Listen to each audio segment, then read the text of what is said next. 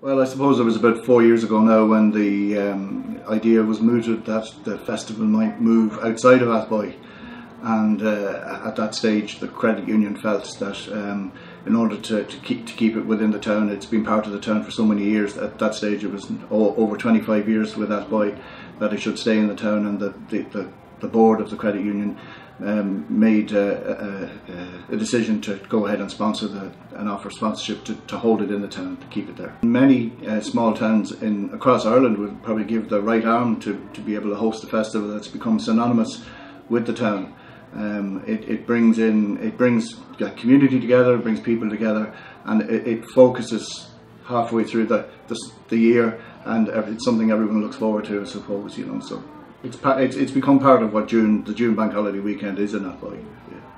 Well, I suppose everyone looks forward to the banquet on the Sunday night, but aside from that, it's really hard to pinpoint any individual event that takes place.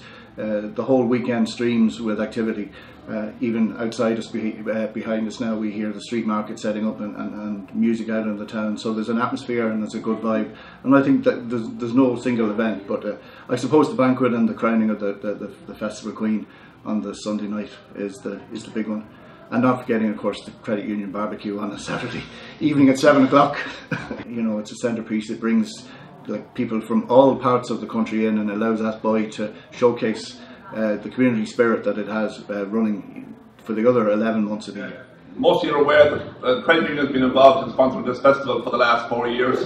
I suppose that sponsorship has been on a year-to-year basis.